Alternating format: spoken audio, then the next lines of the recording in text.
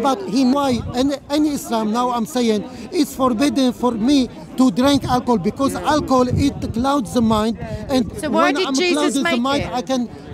Why did Jesus turn the water into wine? He turned it into that meat. But it's halal for him. No, it's not about he make it.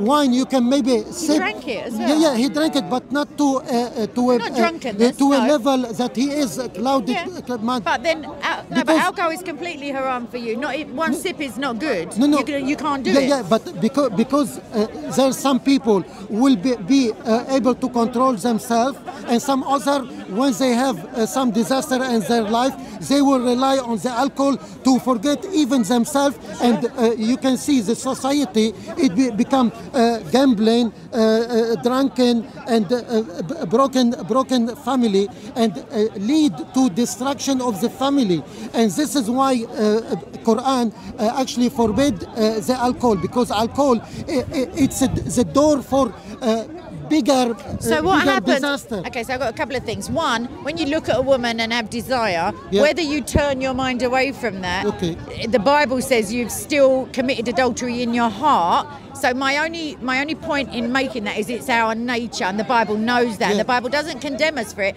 It just tells us that you will need forgiving for that. And Paul says if you feel like you can't master this lust, get married. But it says if you don't want to, don't want it. But hold on, what were you talking about a second ago? Shucks, I forgot I talk about the alcohol. Alcohol. So what happened in the 600 years between the New Testament and Muhammad? Because when Allah revealed the Torah and the Injil and the Psalms, alcohol was not haram in any of those, anything in those. He says, in the New Testament, certainly Jesus says, take this wine. He's already had a sip, whatever. In the Old Testament, they are told, the Bible actually says, do not become a drinker of water only, but take some wine for your ailments, as in like if you have some bad back or something. So when did it become haram, and why did Allah change his mind? Everything in this life is a test and trial. Okay. This is why we say that the Quran actually it contains the previous scripture and contains them and bring a new law to people, because everything comes step by step. For example, even at the time of other prophet and messenger, it's not allowed that you go and drink, because a drink and over a drink will, as I said, cloud your mind, and you. When did it become haram? It became haram when the prophet came. When the prophet came, and bit by bit he forbid it. And he said, stay away from the step of shaitan, because al-khamar. But didn't he think that they would just be able? The alcohol will make you lose your mind, senses. and you cannot even stand and pray because you don't know what you're saying. Yeah, you'll be falling on your face. Because actually, if that would be all right for Muslim prayers, though, just straight down. If somebody drunk, he can do adultery, he can do killing, he can do whatever, because his mind is absent. But the Bible's a bit different. The Bible says that it's stone cold sober. If I look at a man with lust, well, it doesn't actually say that. It says if you look at a woman with lust, you have already sinned in your heart. You've already done more than that. So what I'm saying is, Muhammad started to prohibit alcohol, like step by step. He got a bit more, because I hear what you're saying is maybe some of his reason was you might commit adultery, you might become like blasphemous, idolatrous, or something else, like a gateway.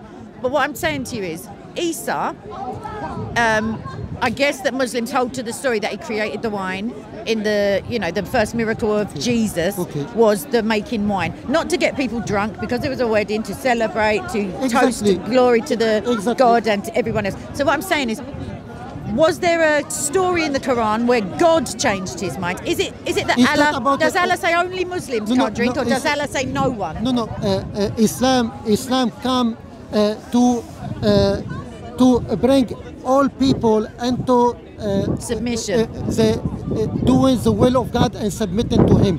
And as long as God, He create us, and He create everything for us. And this is what I'm saying. There's a trial in every single issue ends the war.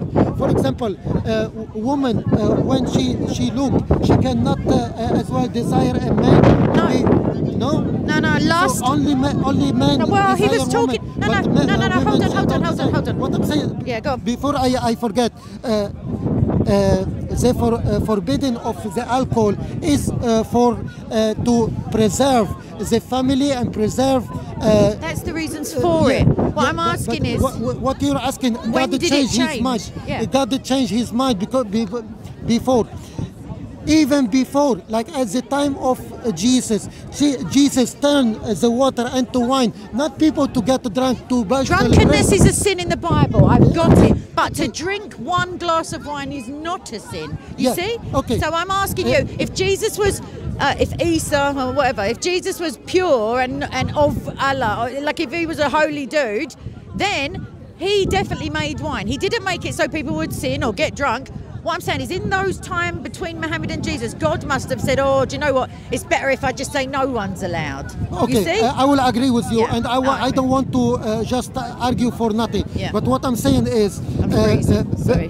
most of the problem come from alcohol, and actually. Most of the problem comes from sin, though, Yahya. Because people, when they fall in trouble and they start to get Worship drunk, idols. and bit by bit, they leave their children, they gamble their Sure. house. At the time of Prophet Muhammad, they used to drink Yeah, and they gamble worship about idols, running around naked.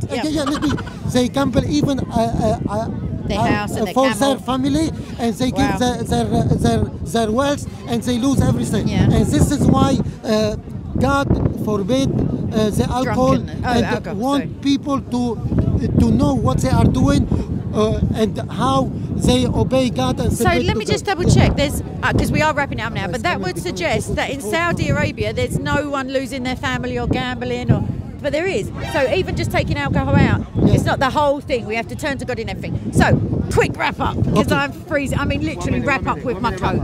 Go on. The wrap up is that God, sent prophet and messenger and guidance, constitution through his book for us to be better human among ourselves, among our family, among our society, and he wants the best for us. And all what we need to do just to come back to him and to love him with all our Okay, brilliant. So my little wrap up is it's absolutely freezing. I don't know if anyone didn't catch that it's freezing, but the reason we need to go back to God, as Yahya rightly says, the reason is that we separated ourselves from God by our forefathers, at least our ancestors, because through sin entered the world through one man. And then by the grace of God, and Romans 8:28 and Ephesians 9:11, all things working to the good of those who love God. Sin was atoned for also by one man for those who believe in him. Look, Yahya's got to have another wrap up. No, so Jesus. Subscribe to Islam Defender. Oh, yes. I have only 170. Okay, I'm going to subscribe today.